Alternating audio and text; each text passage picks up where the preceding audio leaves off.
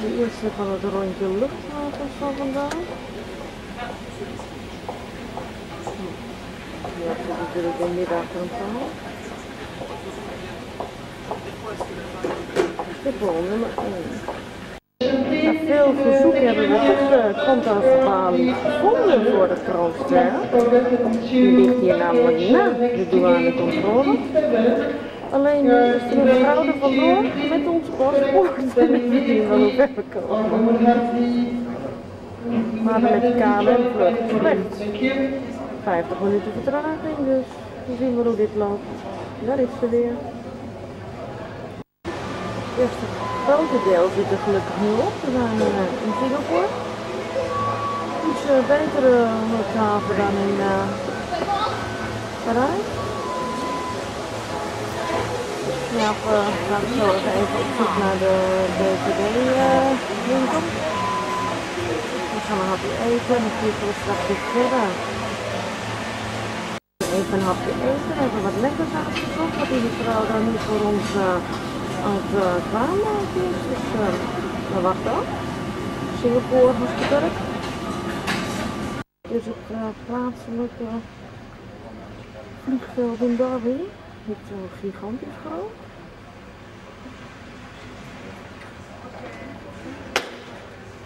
Even kijken waar die geld kan halen.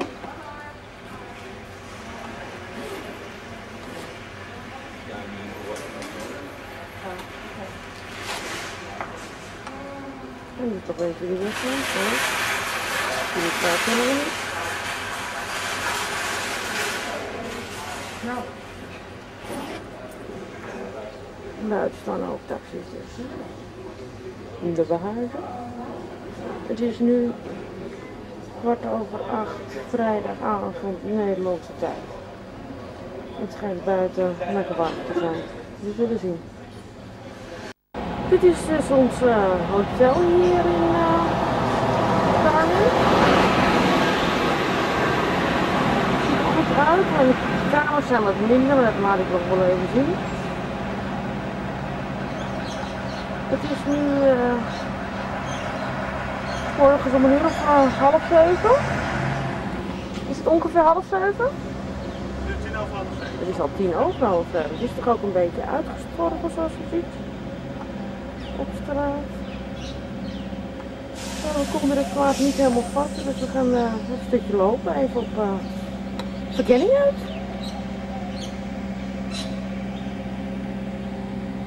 En de lente beslaat volgens mij voor de tweede keer. Dus het is nu een beetje vochtig. Het is nu al plakkerig warm, terwijl het dus nog heel erg vroeg is. Dus ik zal de lente maar veel schoon moeten maken.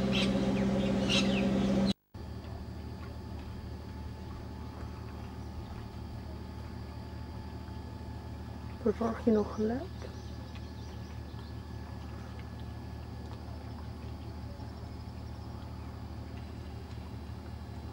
De haven van Darwin dus. Ja, het is een hele haven denk ik. Een groot stukje. Heel Wharf heet het hier. Stoked Hill Wharf.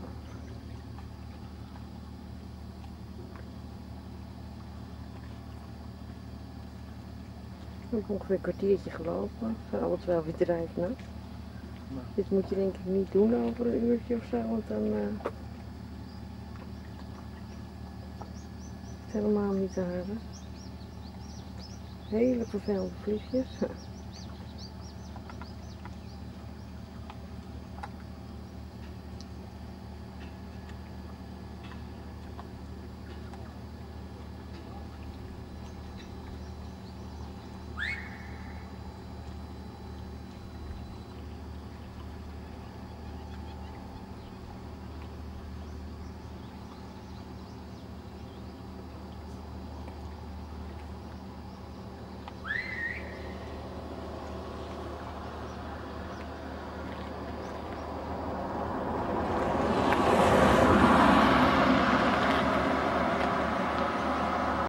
We lopen nog eventjes gezellig door Darwin. En daar is een tuin. Alleen het is niet een gewone tuin, het is een golfterrein. Er liepen net ook een hele groep met vogels. Kijken of we ze erom willen krijgen.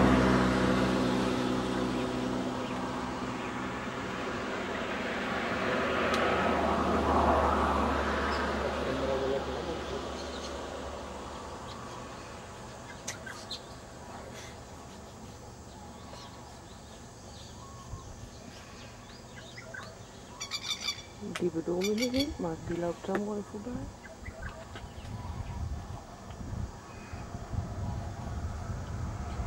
Hier heeft een hele gele kop.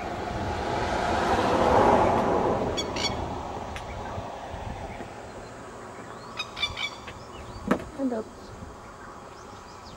het zaterdagochtend gewoon weer in de stad een balletje aan het slaan bent.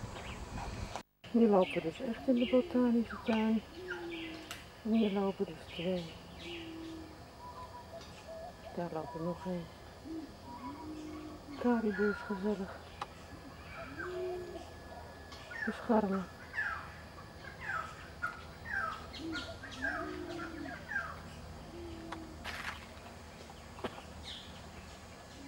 Ja, we zijn het water aan het bijstaan.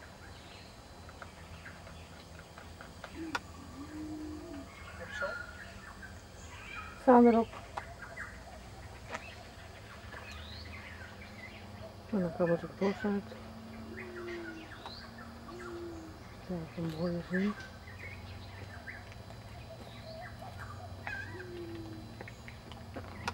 Oh.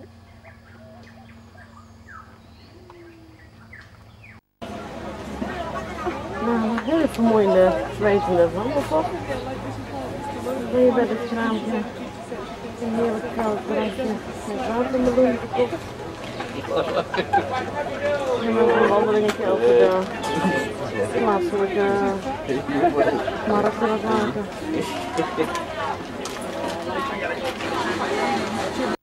Het hotel heeft 2 zwembaden en dat komt.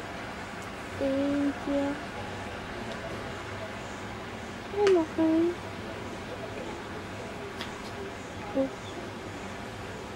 En een kleine tuin. Met wat zitjes. En een gesloten poolbar eromheen. Het is ook niet zo heel erg druk. Het zwemmen.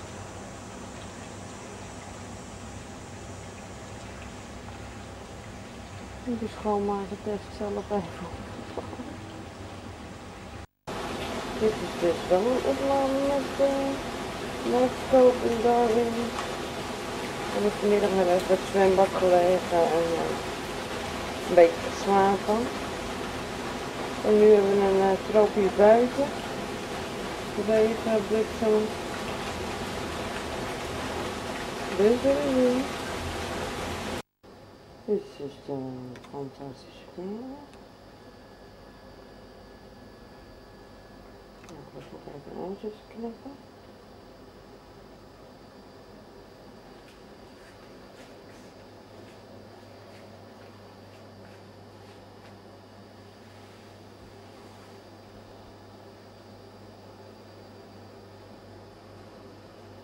De deur. Ja. De badkamer. En een video van de Amsterdam.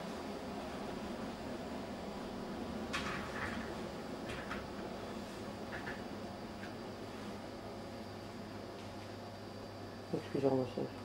Het is vandaag maandagochtend. Het is nu 6:30. We hebben net gegeten. Ik wist niet alsof die weg was zonder mij. We gaan met deze bus een dagtripje maken naar het natuurpark van de Aboriginals vlakbij Darwin. We zullen zien. Het is licht om 6:30 en ook al lekker warm.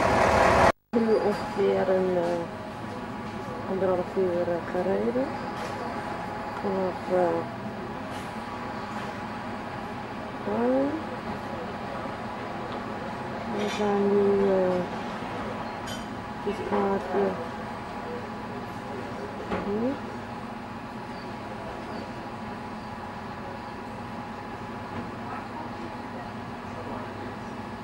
Dan even gestopt bij een hutje voor mensen om op grond eten nog even te drinken. Het is hier dus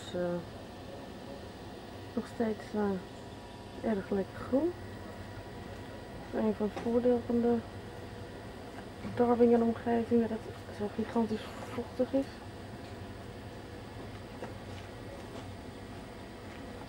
Een nadeel is de enorme hoeveelheid vervelende vliegen die kriebelen. Bij het tuintje is ook een kleine dierentuin met een parkingje en een kangaroo.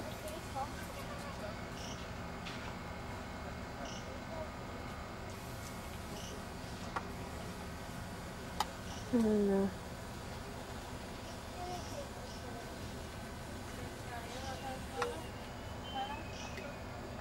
het is een emu. Emus, kangoeroes en een of andere varken.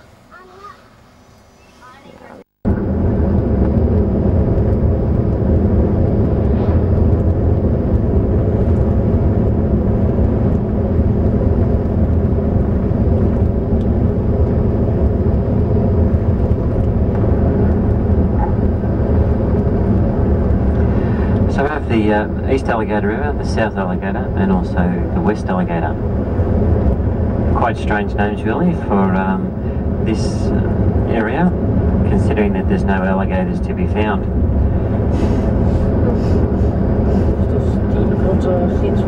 Now their names come, or they were named by Philip Parker King, who was a captain of a ship who came down here in the 1880 to finish off a survey that was first started by Matthew Flinders back in the early 1800s.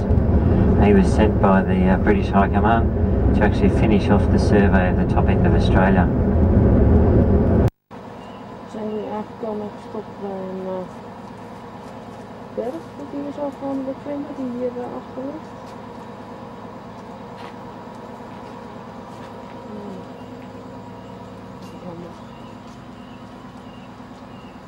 Op het Aboriginal grondgebied is. En hier achter misschien een stukje toch zien. Dan gaan we dus naar boven. Het is gelukkig een beetje bewolkt daar.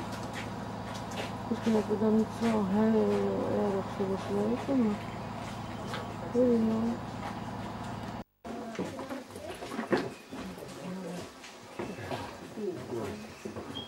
Just keep coming forward there, folks.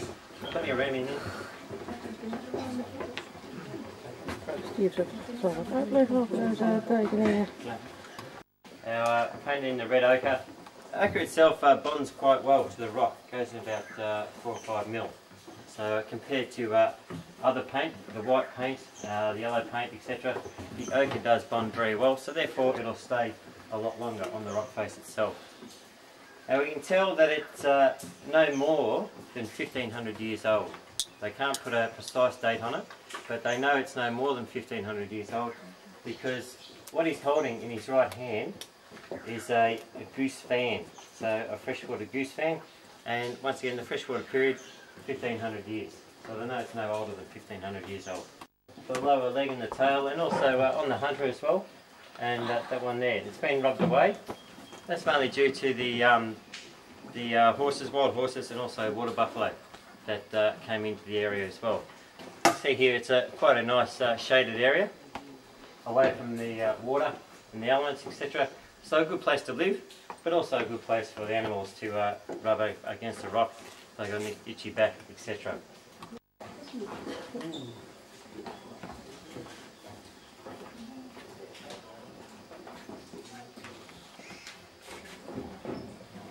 So you can see what's known as the dancing figures.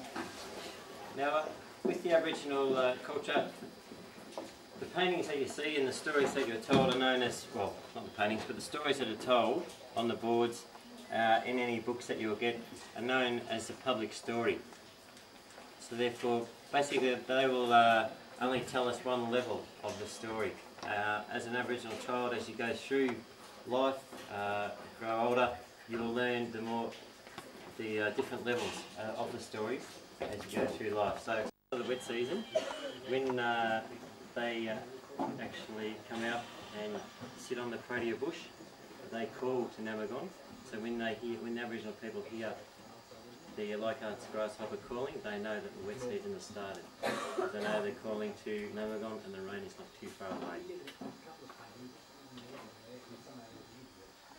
Questions?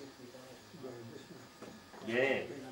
On the right hand side, you can see through there it's a side-on view of Namagon. Very much the same, but just a side-on view. And just here have one of a large goanna and looks like a human figure there to the right hand side as well. Once again, you see it. Hier zijn we ergens halverwege de berg, want gelukkig hoeven we niet helemaal omhoog, want het is nog 12 kilometer lopen. Het is niet echt fijn met dit weer. En met deze vervelende vliegen.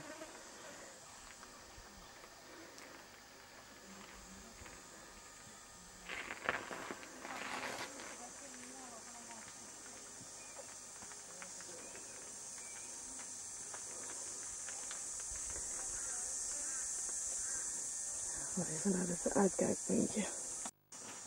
Dit is het uitzicht dus. Ongeveer.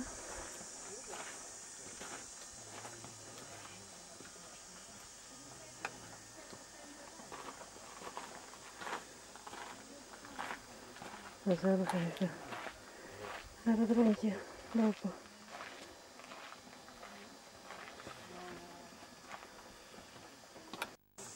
Dus de bergen.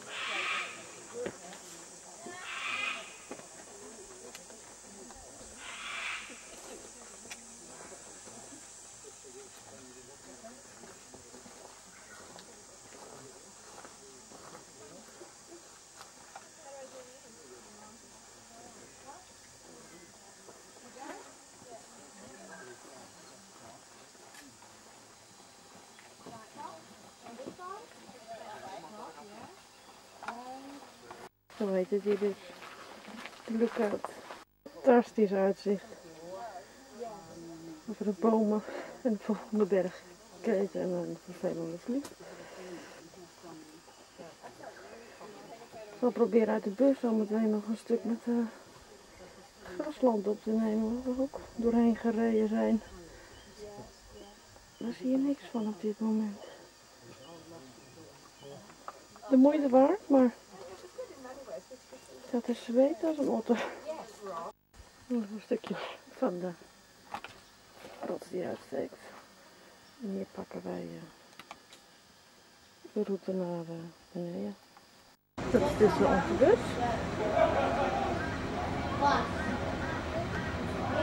En we hebben even geluncht hier. En we gaan zo meteen een boottochtje maken.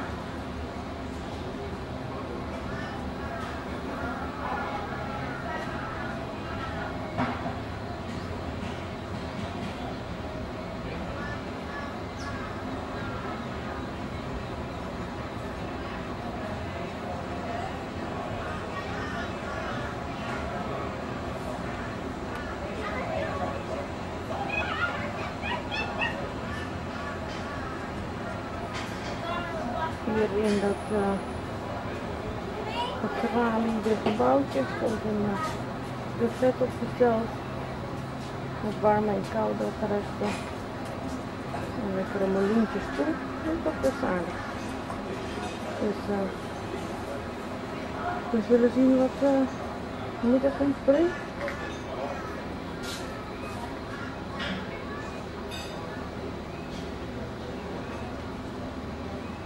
Zoals een speeltuintje bij dit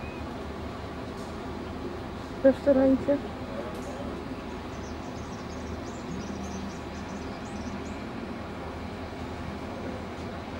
En daar is de bus weer. Anders kan je helemaal. Hier gaan we dus op de Yellow Water weer voor een doodgevoel laten van 1,5 uur. Waarschijnlijk, hopelijk, krokodillen zullen zien en heel veel vogels. Dan volgen we goed mee.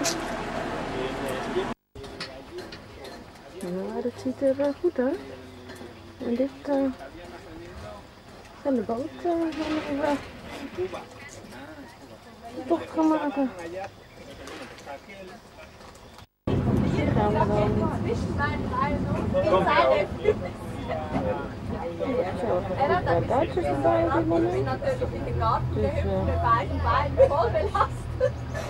dan horen we die wat op de achtergrond. Ja, dat zou ik En immer so weit aussucht, das ist so ein Schicksal. So viele Menschen, die begehren. Good afternoon, everybody. My name is Darren. You're looking up the front there? Yes, very good. Thank you. My name is Darren. I'll be your guide for the next hour and a bit. Have a bit of a wander around the wetlands here.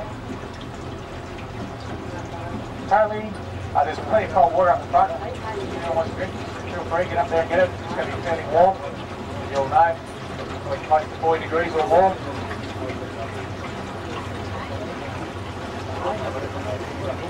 Currently we are cruising along in the end of Zijn meer fit. Ja, maar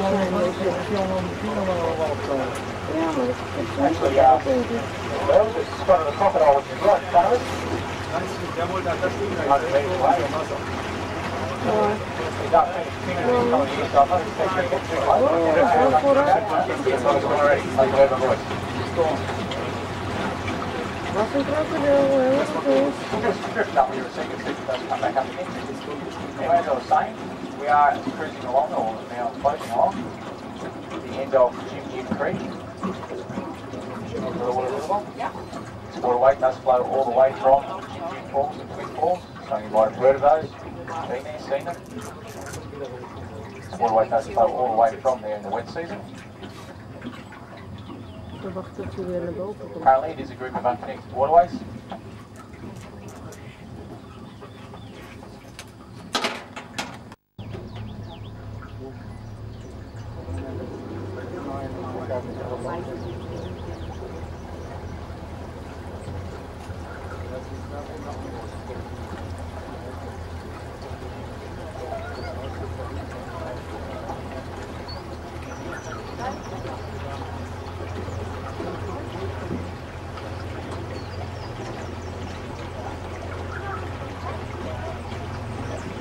That's where our saltwater crocodiles, freshwater crocodiles, is used for alligators, thus known in the south, east and west alligator rivers.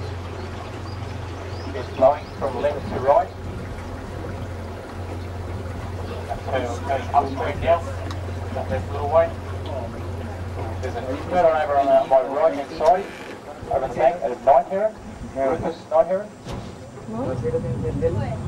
So they're near the bank. Little brown bird.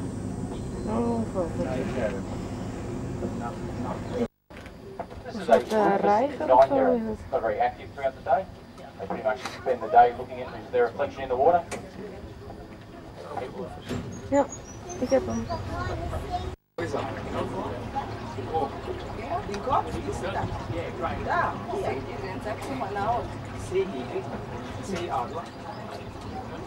This is a patch of plants we're on our left hand side.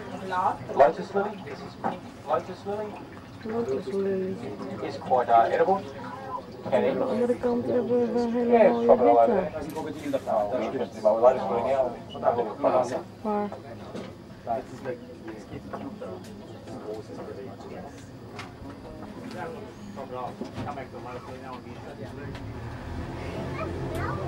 This is a salt water crocodile.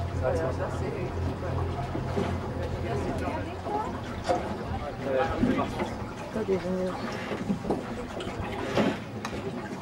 Ja, we hebben hem nog in beeld ook. En dan gaat hij onder. About 3 years. It's been, before that, when the Asian water buffalo were on these floodplains, it to off this whole patch of lotus lily. So this has been able to regenerate since the eradication of that animal. You can eat the lotus lily, it is quite edible. You can eat the flowers, the stem, the stalk, the seeds. I have had all these, they are quite nice.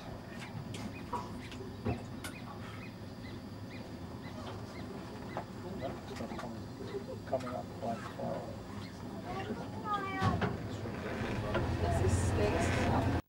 Make a rope out of the palm locally, like a sturdy plant. Might see some fruit on it. Not really very nice for us to eat. Things like cockatoos, turtles will come along and chomp on the fruit.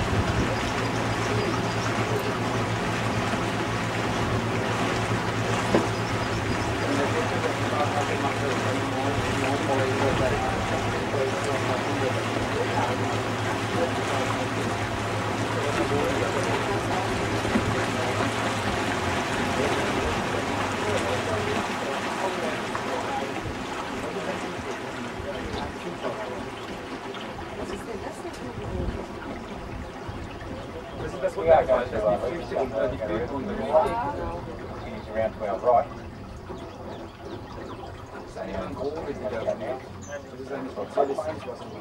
This red flower on the water here over on our right. They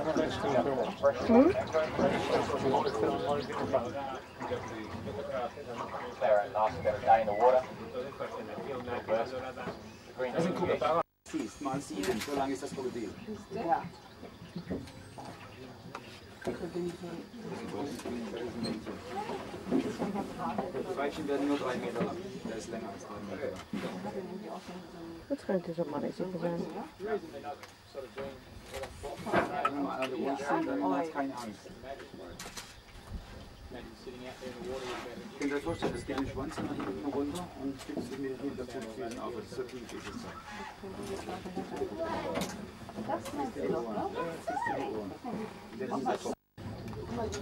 Jetzt hat es genug. Er wel iets te dichtbij gekomen dat hij wegvliegt.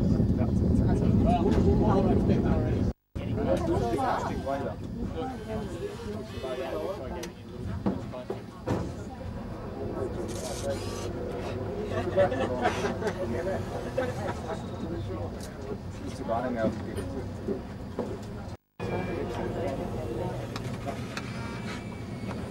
Ho, ho. Sorry. Bijna jou van deel. Maar wel een andere manier. Het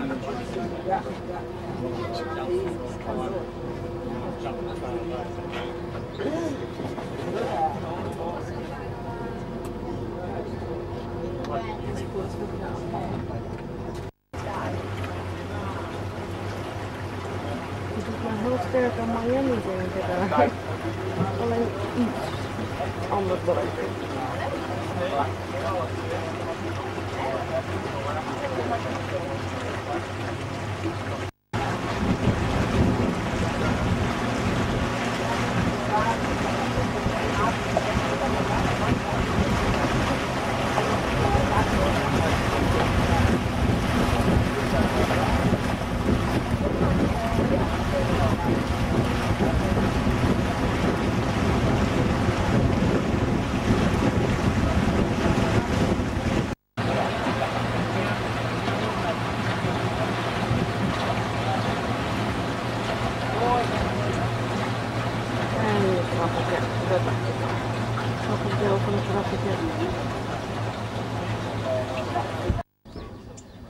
Often called snake-necked birds.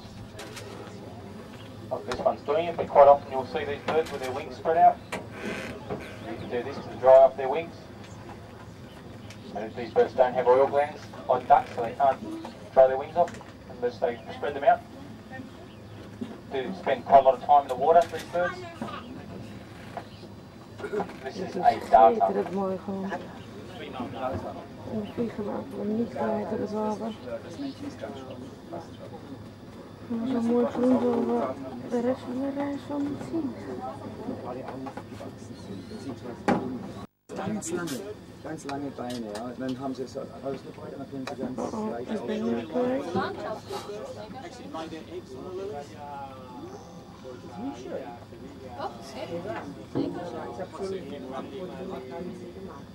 Vogeltjes die over het water zouden lopen. Vandaar dat ze Jesus birds genoemd worden. Maar gemist. Da ist noch einer, da direkt hier. Dat waren dit met het gras van het huis. En een wond met bomen. A lot of extension of ground massive at the bottom. That's part of their root system. The root comes back up.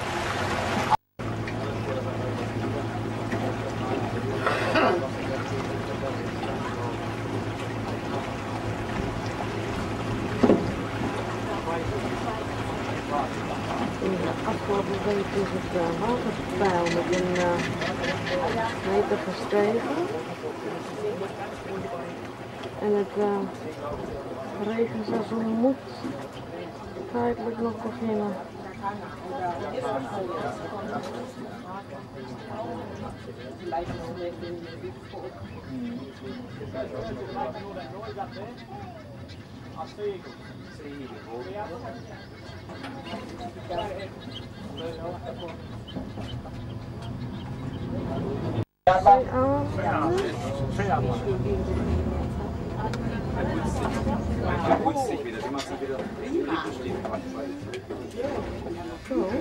There's about 10 nesting couples.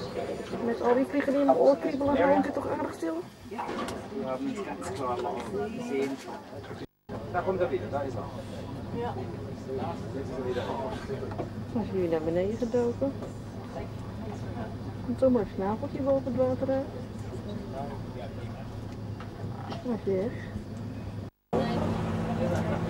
En weg is hij weer. De adelaar is weer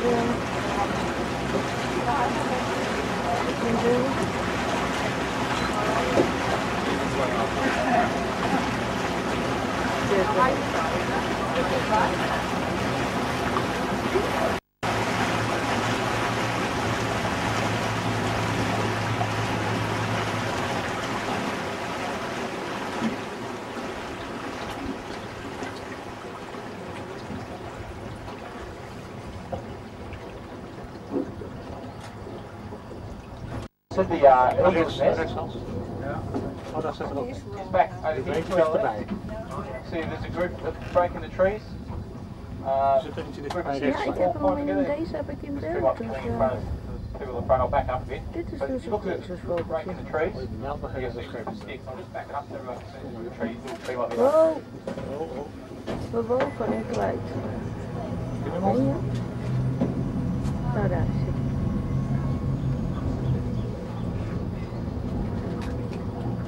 En de boot vaart ook. Dus,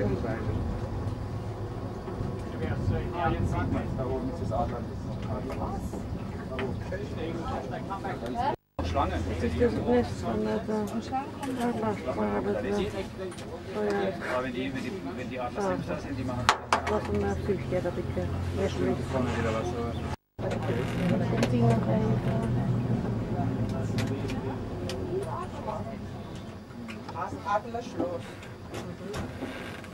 Goed, de boot beweegt.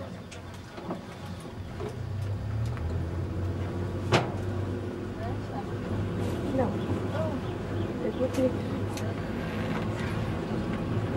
Dan kijk je dan terug terug. Draaien we met de graswanden in.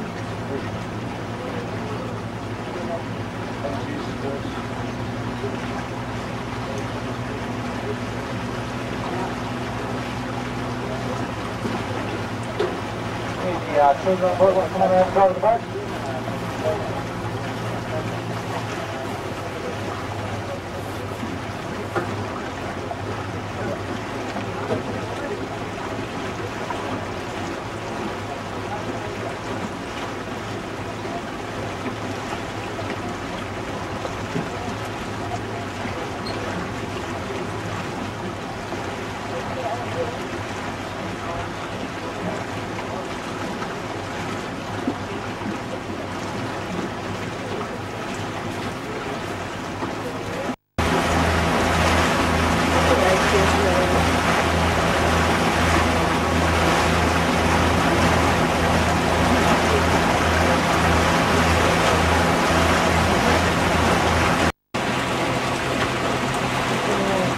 Wat doe jij eigenlijk?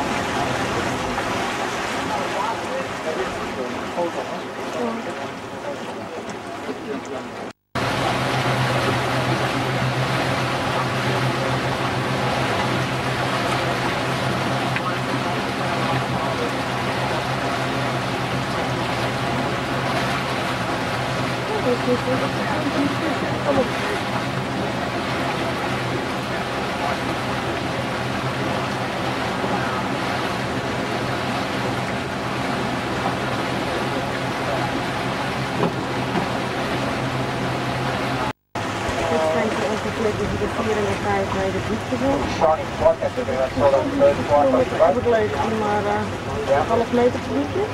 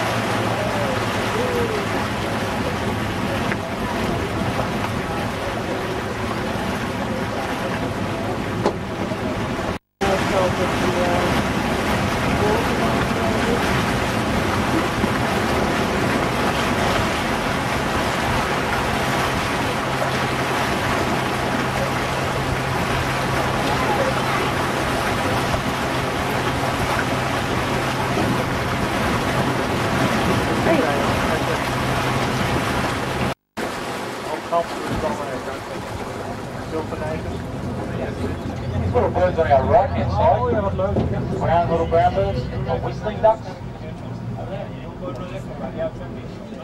These are plumed whistling ducks. These are about the only ducks I am seeing now in this area. Lovely little ducks. Very nice instead of pumps. Nice colour wine. Yeah, these are plumed whistling ducks. Don't often actually see them in the water. Don't see them often swimming around in the water anyway. So yeah, these are pretty much the only ones I am seeing now.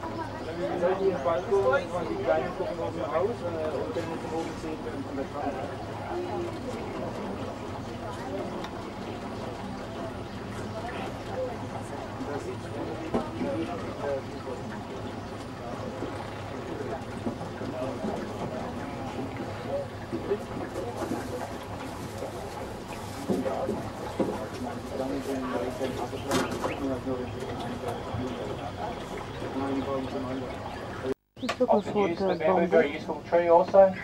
Used for making rafts, spears for the Aboriginal people.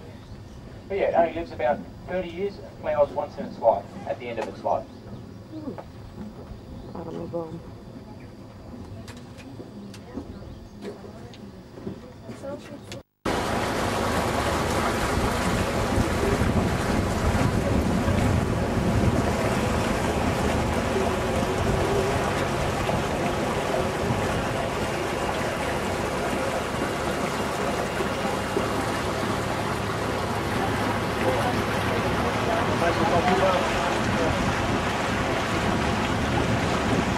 Just to give you a good idea of how high the water gets. This mark was recorded in 1998, the year that Catherine flooded. You were staying in the winter that year, you would have been in a little bit of bad luck. The campground got flooded out, as did the lodge. The water does get very close to this mark every year, within about a metre.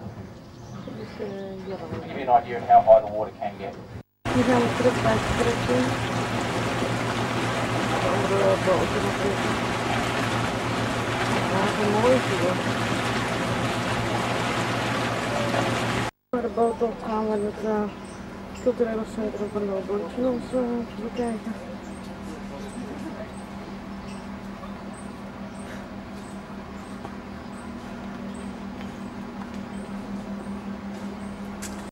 Hier zijn we alleen deze ruimte. Die zijn het zonnetje lekker doorgebroken. Ik heb even een stukje film gekeken hier bij het Original Center. En dan gaan we met de bus terug.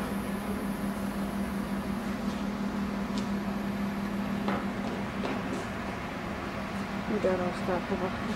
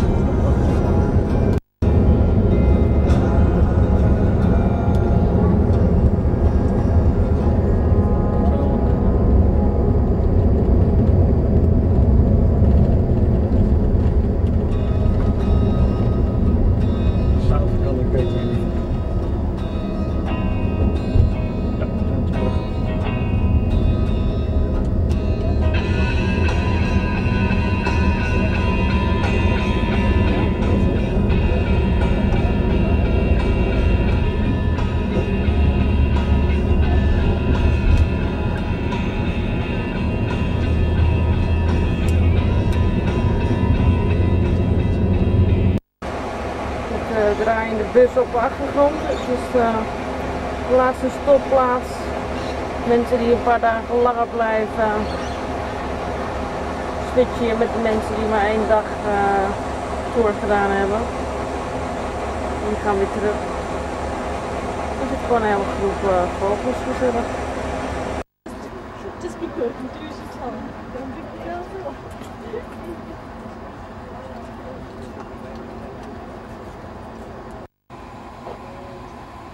En hier is nog even op de terugweg gestopt bij de grote termietenbergen.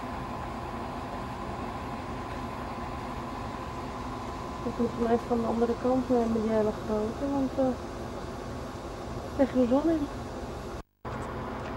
Gigantisch ding dus.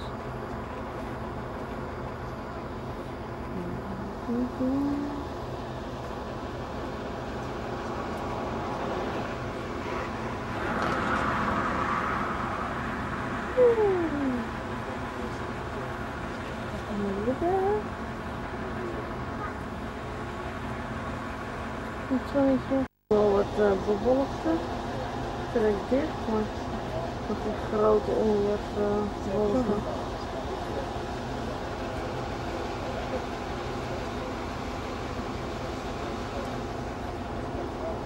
Ja, een klein uurtje zijn we terug in hier bij het zwembad zien we een klein hagedisje die hier af en toe door de tuin heen schieten. Dan zit hier helemaal stil op het tegeltje.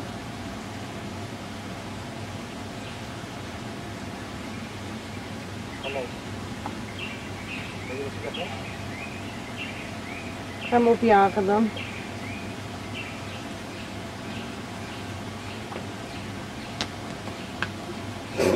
Ik zie van jou. Daar is hij.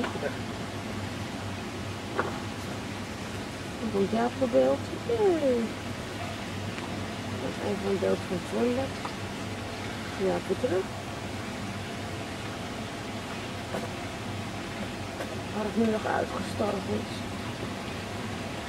En het is lekker voor onszelf. Dit is de luchthaven van Alice Springs. Ja, wandelt hier gewoon vanuit het vliegveld bij het vliegtuig.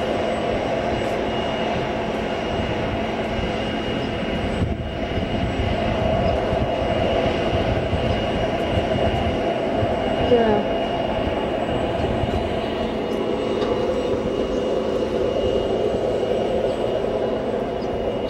Wat vanavond binnen. Daar zijn nou ook zo meteen de koffers.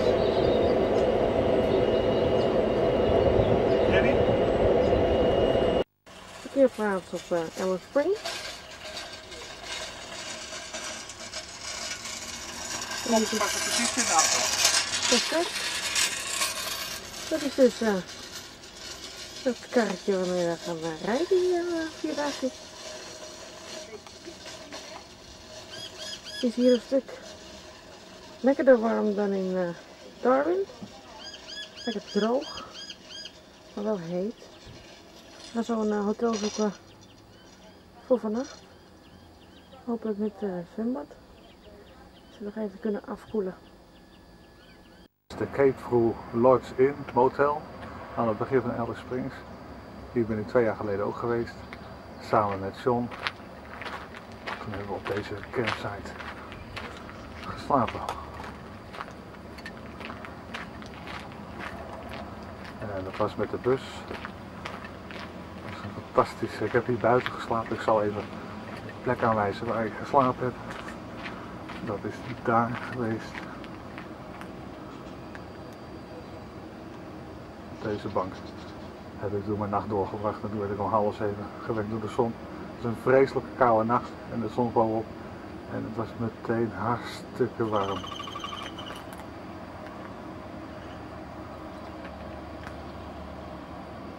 Ik ben even op standaard.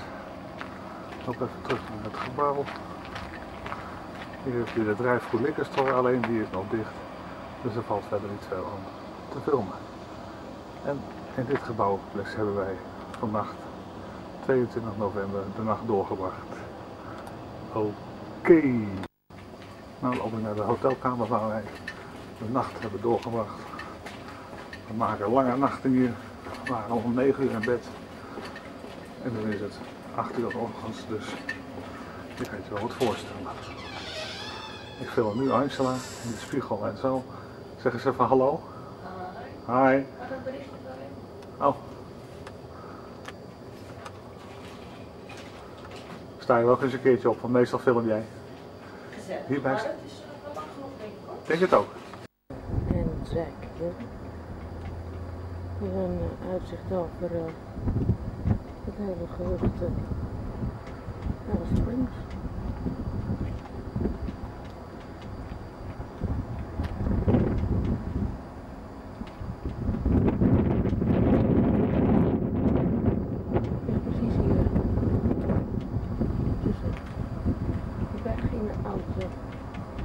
Riviertal. En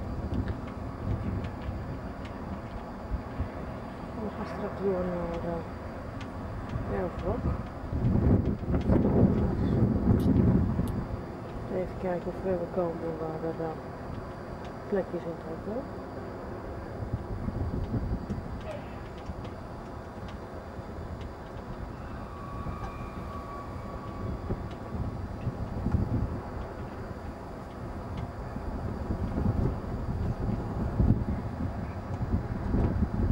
is nu 9 uur en het zonnetje schijnt wel. Het is al lekker weer. Aan de andere kant ligt het wel wat huizen, maar het is gewoon meer bos. Steen hier.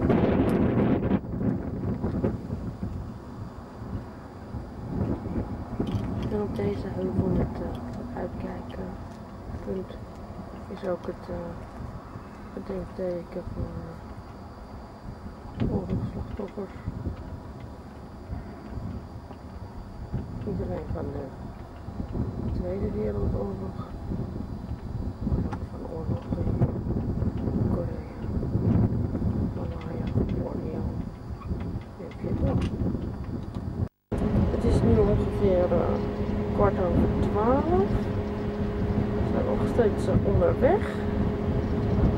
Dit is de Stuart Highway. 2 baans.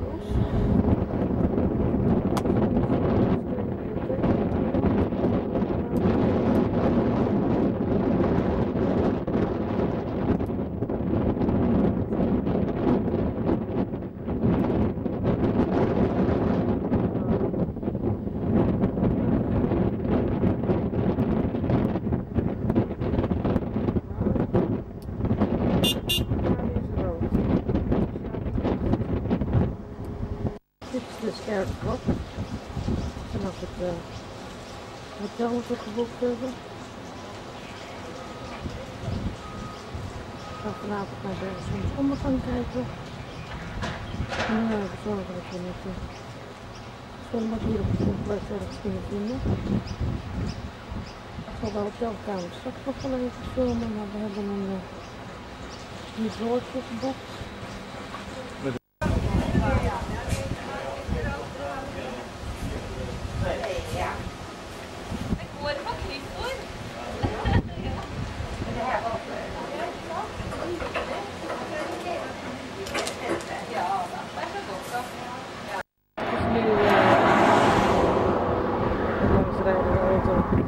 Nu 5 's middags. We gaan zo bij het visitorcenter kijken en even wachten tot het zonsondergang. De zonsondergang moet je allerlei hele mooie kleuren zien. En dit is een brokje. Gigantisch ding.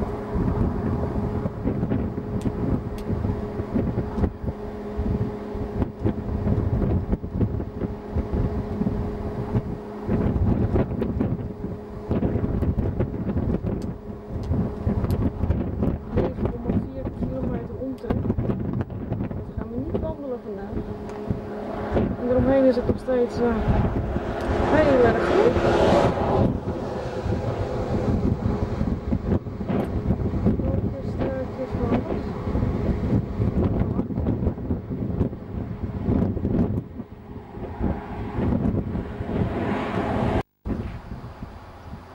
En je wat zeggen of niet?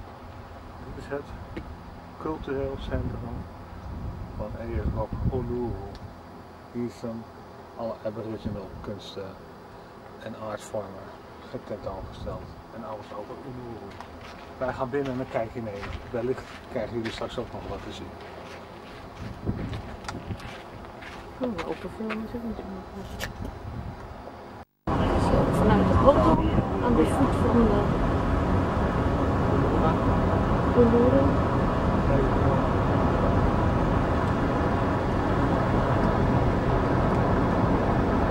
Iedereen er heel erg bevolkt, dus als we iets van de kleuren van de vliegen kunnen zien, moeten we nog even wat wachten.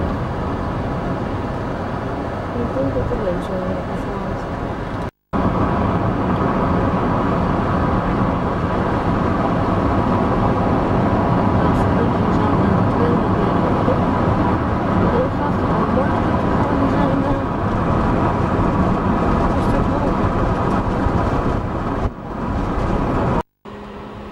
Gigantisch uit het ding. En het ziet er ook uit alsof we regen krijgen.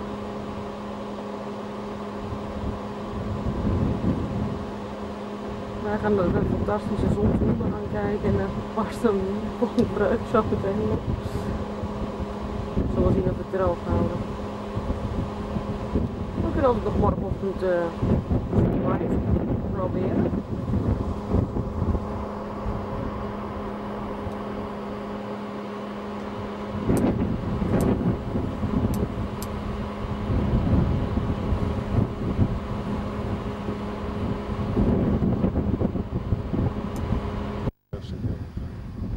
Ja, sowieso een klein stukje dan.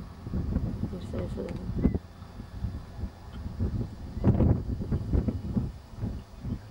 Hier kun je de berg dus beklimmen. Dit is de wandelroute. 'S Ochtends vroeg gaan mensen er naartoe wandelen, helemaal naar boven. Een hele pittige wandeling.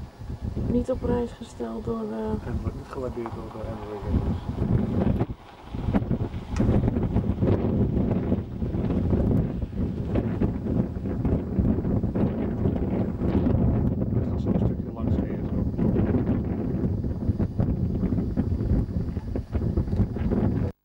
afgesloten op dit moment.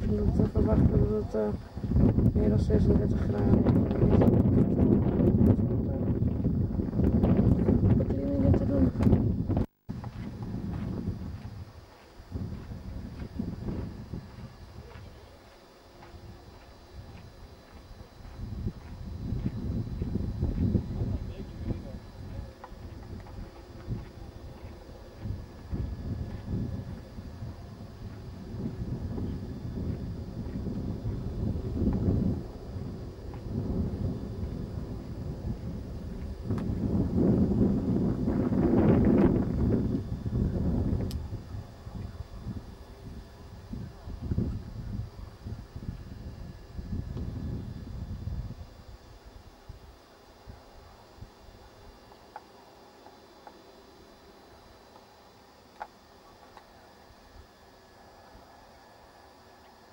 En toch is het hier beneden. Ondanks de rode grond. Dat is wel weer aardig groen.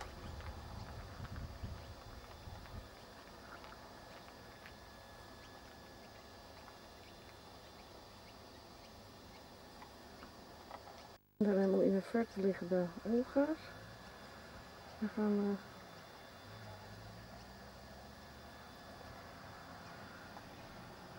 morgen heen.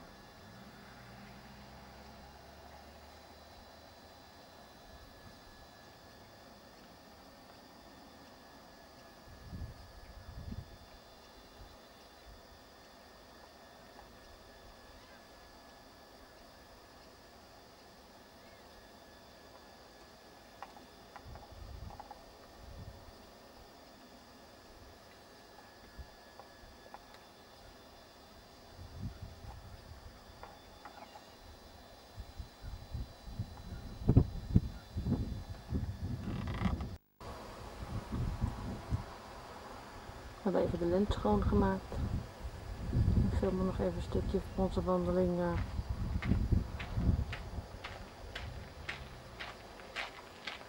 De grootste monoliet van de wereld. Eefrok en Oeroe.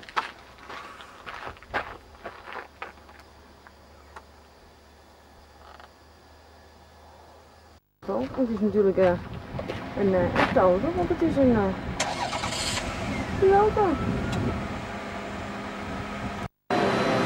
Uitslag staat in het restaurant van Julora bakken. Met het lekkerste bakken. Een hamburgertje voor mij. En voor haarzelf een overheerlijke rumsteak. Als ik het goed heb.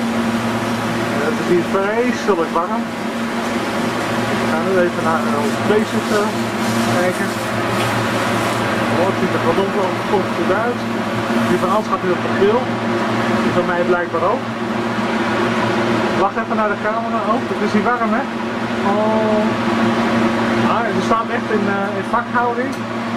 Ik heb respect voor haar, hoor. Maar het is al niet genoeg geweest. Open en uit. We zijn nog steeds bezig met een paar andere mensen om er wat van te maken. Kijk eens halen, daar komt het aan. Een beetje uitscheppen. Overheen op een andere bak, maar dat allemaal niks. Ik heb echt respect voor deze hitte. Eten vaak maken voor mij en voor mezelf. Het is een opgave. Het is een opgave. Knap hoor. Knap hoor. Ook regent het is vrij te stelen. We hebben net even te eten. Het is een bak uit hier.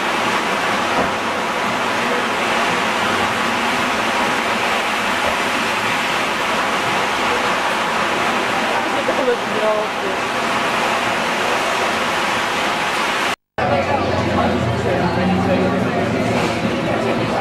Angela komt eraan. Een sigarettenautomaat alleen? Pak je bij de Stuivenzond 68 Top 29. en dubbel 25 is Sigaretten met 99. tientje een pak. Nou, een redelijke prijs. Nu weer voor jou een biertje halen. Hoe heet dat biertje anders? Doe even in op een flesje. Kom eens hier. Laat eens zien het label. Het gaat er niet scherp. Ja, nu wel. Iets verder uit, Oké. maar dat gaat makkelijker. Ja. Ik heb hem. Dankjewel. Succes. Hoi. Nee, ik zou niet durven. Kijken van ons stulpje. Met een kastje en een ijskast. Zo, huiskamer. Eettafel. Al onze troepjes. Nou ja, is dit de slaapkamer.